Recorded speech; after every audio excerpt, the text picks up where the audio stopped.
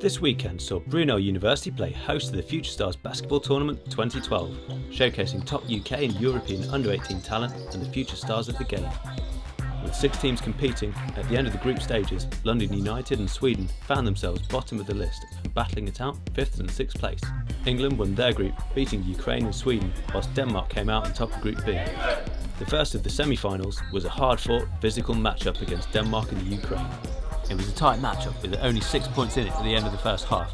By the end of the second half, however, the game was won on the defensive end, with Ukraine applying pressure throughout, booking their place in the final with an 11-point victory. The second spot in the finals would see England playing the Netherlands in a game that saw both teams having to work hard to get the points.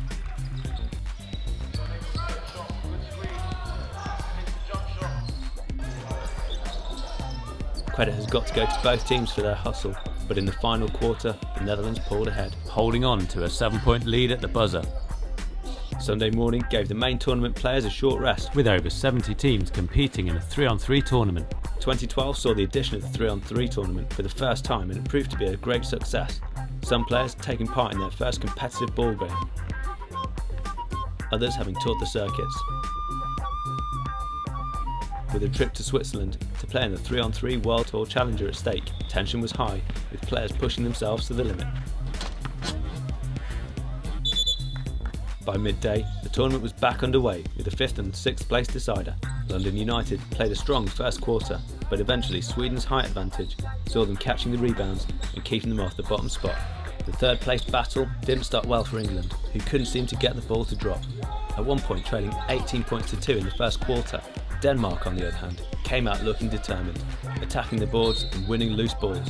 By the final quarter, England had found form from the 3-point line and cut the deficit to 6, with momentum on their side. But with a few strong plays and team fouls in play, the game moved to the free throw line, slowing play, but securing a well-deserved 3rd place for Denmark, who looked strong throughout the game. The final game of the tournament saw the physical game of Ukraine up against the quick pace of the Netherlands.